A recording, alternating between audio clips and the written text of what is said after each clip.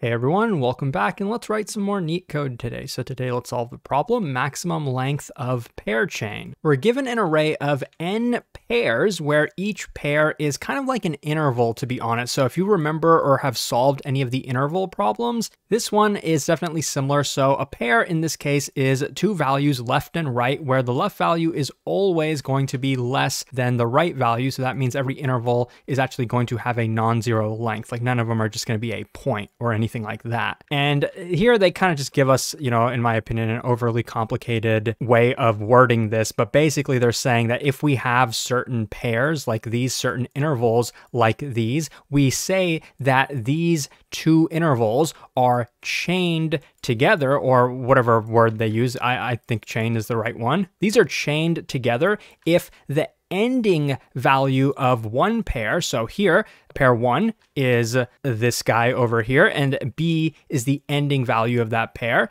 and this is P2, and here C is the beginning of pair 2. So if the ending of pair 1 is less than the beginning of pair 2, then these two, they form a chain, I guess. Now, imagine that these two intervals were equal. Like if pair 2 actually started where the other pair ended, that does not count. So that's very important to know, that this is less than. It's not less than or equal. So keep that in mind. Now, we are given the pairs in some arbitrary order, where there's no guarantee that these are going to be sorted in any particular order. So our job here is basically among all of the pairs, and some of them, who knows, could overlap each other. We could have a bunch of pairs. Our ultimate goal is basically to figure out what is the longest chain that we can form. Now, in this very kind of simplified example where there's like 4 pairs, it looks like this would be the longest chain, and there would be 2 pairs that form it. We can't really include this because it overlaps them. Can't include this one either because it also overlaps them. So the premise of the problem is not super complicated once you actually understand it. Now, there are actually 2 solutions. I'll briefly discuss the first one, which is going to be the dynamic programming solution. I'll just put DP for short, and you could also solve it recursively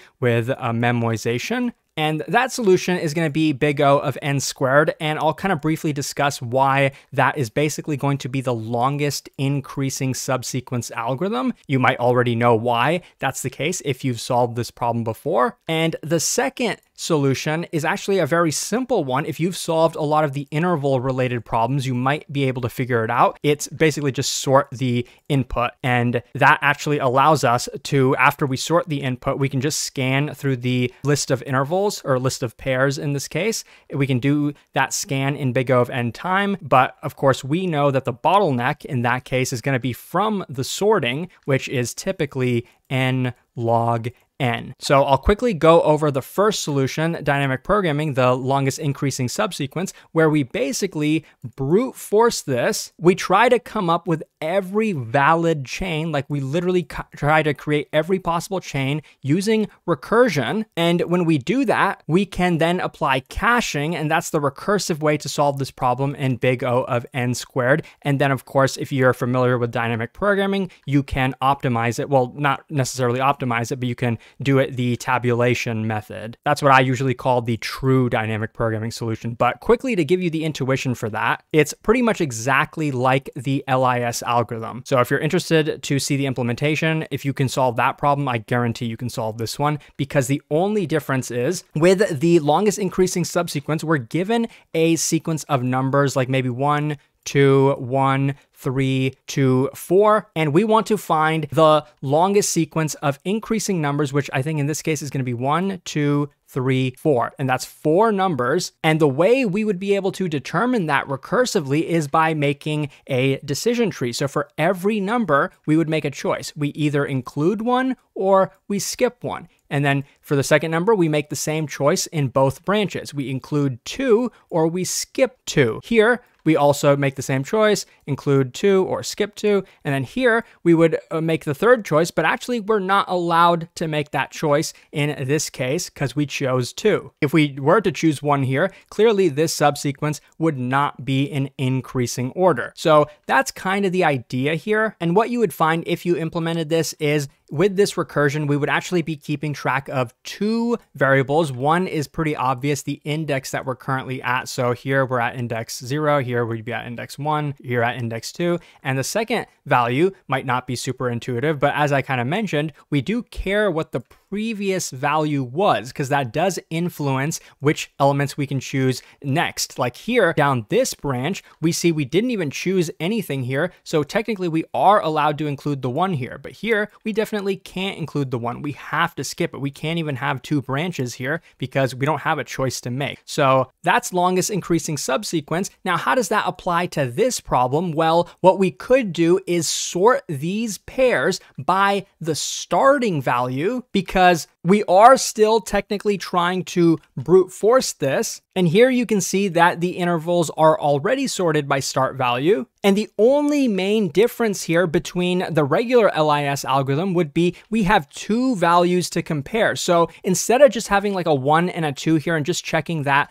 these values are in increasing order, comparing pairs is a tiny bit more complicated, because with the first pair, we would look at the last value, the second value. In the pair after that, we would look at the first value, and that's what we would compare. We would compare the end of P1, like pair 1, compare that with the start of P2. That's really the only difference here. And that's also why we are sorting this based on the start time, because if we do that, we are able to iterate over the list of pairs, because remember, the pairs are not given in any particular order. Now that's kind of the big O of n squared solution. I'm pretty sure it does pass for this problem, though that's not what I implemented, because there actually is a more simple and also more efficient approach if we can sort, but this time we're sorting a bit differently. And before I even get into why we're gonna do that, let's look at the picture. And I'm gonna try my best to convince you why this algorithm works before I even show you the algorithm. Suppose we have 3 intervals like this. If I were to draw them out, they might look like this, where this interval is going to be clearly the longest one. It's also the one that starts first. It starts at 1. This interval is 2, 3. It's shorter. It starts after this one, but it also ends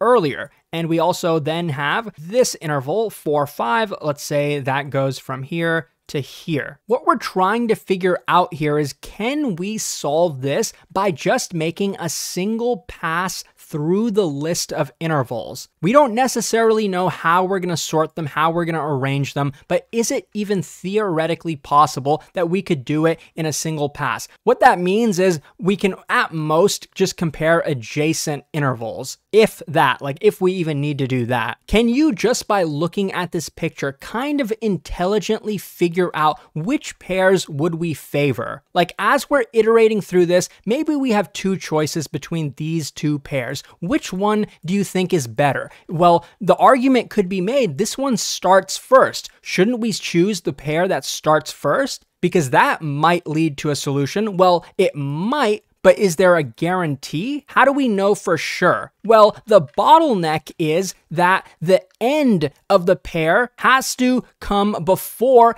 any other pairs that we choose. So actually, we realize that the bottleneck when we're choosing a pair to include in our chain is the ending value. The further the end value is, the fewer choices we're gonna have. Like maybe if this ending value was all the way over here, that'd be pretty nice, because now we can choose every interval that comes after this line over here. But now when we take that line and shift it all the way here, we have fewer choices. Like this guy tells us we can choose everything that comes to the right, but this guy tells us we can only choose everything that comes here. It's pretty obvious that this limits us a lot more than this one. That's not like a formal proof or anything, but it makes sense why we would now not choose based on the start value. We're gonna choose intervals, like among these 2, we're 100% gonna choose this interval. Now, it's possible that maybe this interval was actually moved over here, and in that case, it wouldn't matter, because then this would form a chain, and if this interval was over here,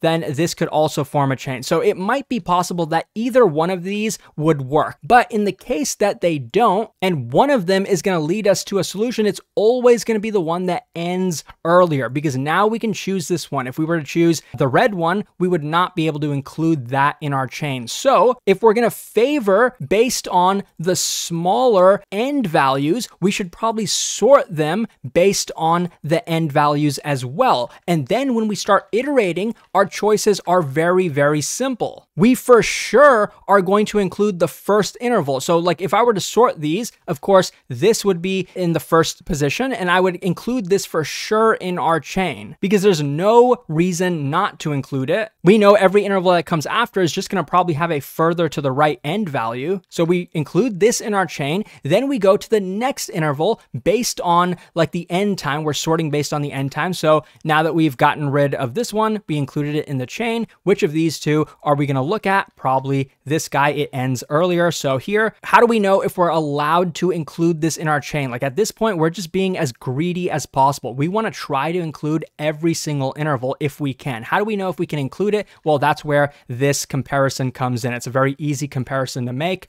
All we have to do is as we iterate through these pairs, we should probably maintain the length of our chain and also maintain the current ending value of our chain as well, which in this case is going to be 3. And then when we add this guy, then our end value is now going to become 5. And then we'll finally, now that we've eliminated these two, we're going to look at the third interval. It starts at 1, and that does not come after the end value of 5. So we can't include this one in the result. So what we found is our length in this case was equal to 2. All we had to do was sort the input and then scan through it. That is big O of n log n. Now let's code it up. So the first thing I'm going to do, as I mentioned, is sort the pairs based on the end time. Depending on the language you're using, you can probably provide some type of custom comparator. So in this case, I'm providing the comparison key, which is an inline function. That's what lambda means in this case, which accepts a parameter, which is the pair, and then it sorts it based on the second value in that pair. And like I mentioned, we're going to maintain the length of the chain. I usually call this result, and I can do that, but I guess I'll just leave it as length because we're actually not going to need many variables in this case. Our code is going to be pretty short. We're always going to have a length of at least 1 because we're guaranteed to have at least one pair in the input. And we're always going to choose the first pair for reasons I mentioned a second ago. And if we're choosing the first pair, what's going to be the ending of our current chain? Probably the ending of the first pair. So we can get that like this: first pair and getting the ending value of it. Now for I in range, we're going to skip the first pair. So we're starting at 1 and we're going to go up until the end of the pairs. And before I forget, out here, we're going to return the length once we're done with this. But what do we do on the inside? Well, like I mentioned, how do we know if we can include this pair in our current chain? All we have to do is check if the beginning of that, so pairs of I at index 0, the beginning of that comes after the end of our current chain. We can't make this an equal. We have to make it like this. The ending of our current chain is less than the beginning of the next pair. In that case, we can increase the length of our current chain like this, and we can update the ending of our current chain like this. That is, believe it or not, the entire code. Not as bad as you would think, definitely not as bad as writing out like a dynamic programming solution. Now let's run it to make sure that it works. And as you can see on the left, yes, it does, and it's pretty efficient. If you found this helpful, please like and subscribe. If you're preparing for coding interviews, check out Leetcode.io. I have some really, really cool features coming. I'm trying to finish them up today or tomorrow, and hopefully I'll see you soon.